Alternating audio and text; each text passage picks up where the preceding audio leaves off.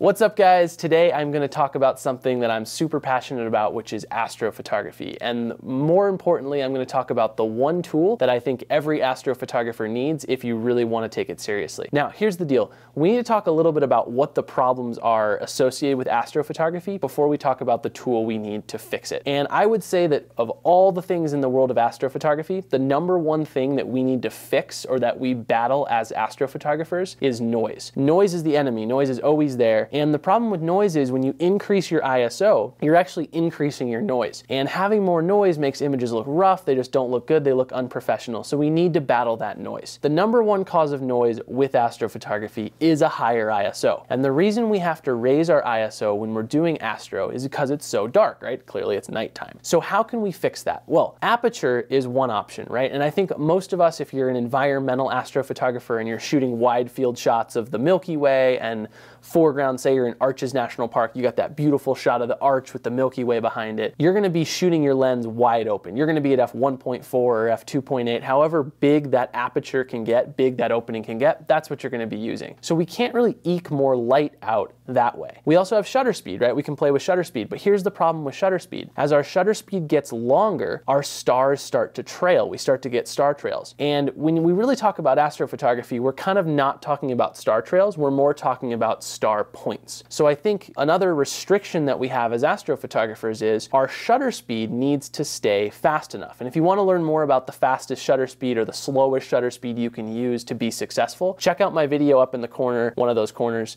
to watch more on astrophotography in general. I did a talk a few months ago on kind of the basics of astrophotography. But in that, you'll learn that there's a limit to how slow your shutter speed can go. If you go any longer than that, you'll get star trails, and that's not what we're going for. So we're kind of stuck. We can't change our aperture, we can't change our shutter speed, and so thus our ISO must be really high, and we have a lot of noise. But what you can add in as a tool is something called a tracker or a mount. And a tracker, what it's going to do is it's going to move with the sky throughout the night, throughout your exposures. So as you're shooting images, that tracker is tracking with the night sky, and that allows you to use a much longer shutter speed. Now, mounts come in all shapes and sizes. You can build your own for like 25 bucks. They're awesome. It's called a barn door tracker. They work great. You can spend 300 bucks, you can spend $500, you can spend $1,000, you can spend $10,000. I mean, the sky really is the limit, but they all do the same thing. They're all just tracking with the night sky and keeping whatever star you're pointing at in the middle of the frame in the middle of your shot. And that's really awesome. What that lets you do, if you had a perfect mount, you could shoot with a shutter speed of 2 minutes or 5 minutes or 10 minutes. And during the course of that shutter speed, the mount would keep the sky perfectly in the frame and you would have no trailing whatsoever. Now, it needs to be said that if you're an environmental astrophotographer and you're shooting an arch in Arches National Park with the Milky Way in the background, if you're using a 5-minute shutter speed on a mount, that mount is going to be moving with respect to the sky. So the foreground will actually be blurry then. Then you'll have the opposite problem.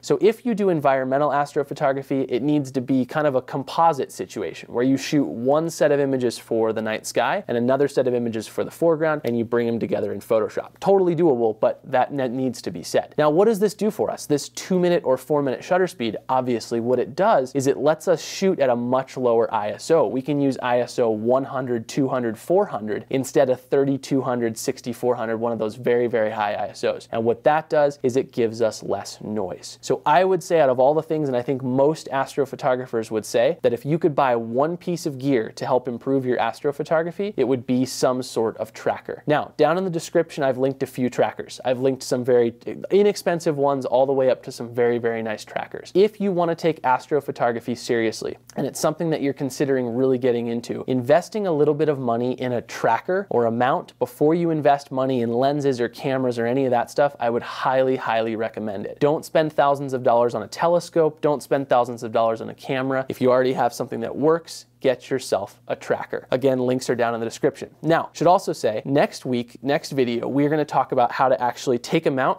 set it up, get it aligned, work with it, and use it in the field. If you want to stay up to date and you want to get that video, make sure you hit the subscribe button down in the corner or up in that corner in order to get subscribed to our channel, because we'll be talking about that next week. Moral of the story, long story short, buying a tracker lets you use a slower shutter speed, which lets you use a lower ISO, which gives you a much better final product. If you like this video, hit that thumbs up button. You disliked it, hit the dislike button. If you have a question, comment, concern, whatever it is, leave it in the comments section down below. And lastly, subscribe, because we'll get that video to you next week talking about how to actually set up and use a mount. Also, special thanks to Canon. This camera right here was provided by Canon to record these videos. They're a longtime sponsor of the school. We love them, so thank you, Canon. You're awesome. You make great stuff.